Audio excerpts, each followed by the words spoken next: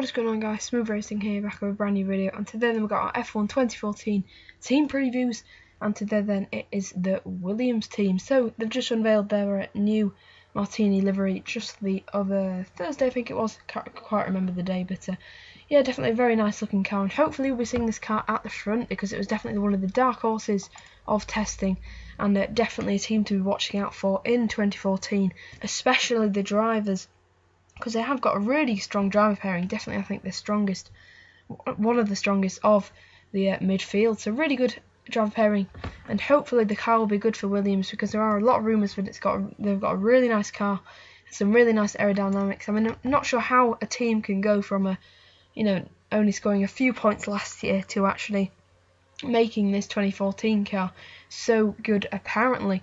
Because if you look at the testing times, there were some really good laps put in by both Bottas and Massa. They were the second fastest team in testing behind Mercedes. I doubt that will carry on to the season, but I can't see Williams being the second fastest. But definitely, I think, they are a potential race-winning team, perhaps even in 2014. But I think the main target for them will be scoring points every race. I think that's what Caleb Williams has already laid down. Definitely just improving off last year and really getting a good break this year, because I think this could be a really good chance for a team like Williams to pounce when maybe teams like Red Bull and Lotus aren't doing so well. They could sort of leapfrog them in the standings if they get a good year, but we'll have to see. Definitely not championship. I definitely can't see him doing that. Race wins, a possibility, we'll have to see, but Williams, could be a surprise bet even for the first race of the season. Might even be worth a bet, if just putting one down, because the reliability, I say, would probably be the best of the field. Really good, only broke down once, and that was when they pushed the car to the limit. So really good stuff from Williams, and definitely an exciting prospect for the 2014 season. And the drivers then, Felipe Massa, he's had 193 starts, he's 32 years of age, he's got 11 wins, 36 podiums, 816 career points, and I think at Williams, Felipe Massa has got a lifeline. He's got a second chance to reboot his career. This is almost like a second career for him. He spent most of his career at at Ferrari or at a Ferrari unit team like Sauber, but I think it's a very important year for Felipe Massa. If it doesn't go well for him, I could see him retiring after this year, but I think definitely probably he's got 2 more years at least in Formula 1, and we'll have to see how he does. Hopefully he can do well, and hopefully he can thrive at his new home and possibly beat Bottas. It's going to be an interesting pairing, I think, because Felipe Massa is obviously well liked and he has won races in the past, but of course after that accident in Hungary, he lost a lot of his pace. I'm not sure why, obviously I don't know if it's because of injuries or it's had to change his driving style. I'm not quite sure, but Massa hasn't really been on the pace in previous years. The simple fact is, he got outclassed by Fernando Alonso. There's no other way around it, for the past 4 years, and this is his chance with a new team. But he could have another problem with this Valtteri Bottas, a Finnish dude from Finland.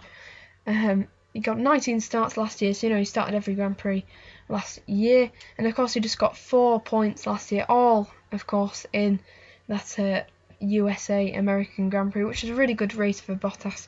And Bottas had put in some really good performances throughout the 2013 season, especially in Canada qualifying. Definitely well remembered for that, and we could be seeing some great qualifying performances from Bottas. And I think Massa is probably quite a good qualifier as well. He's quite renowned for that. He's got 15 pole positions, so that's a pretty good record for him, and hopefully we'll see Massa return to form and hopefully scoring some podiums. And I actually probably predict that Massa could actually get more podiums this year for Williams than he did last year for Ferrari. So a really exciting season ahead for Williams. Definitely a team to watch for the 2014 season.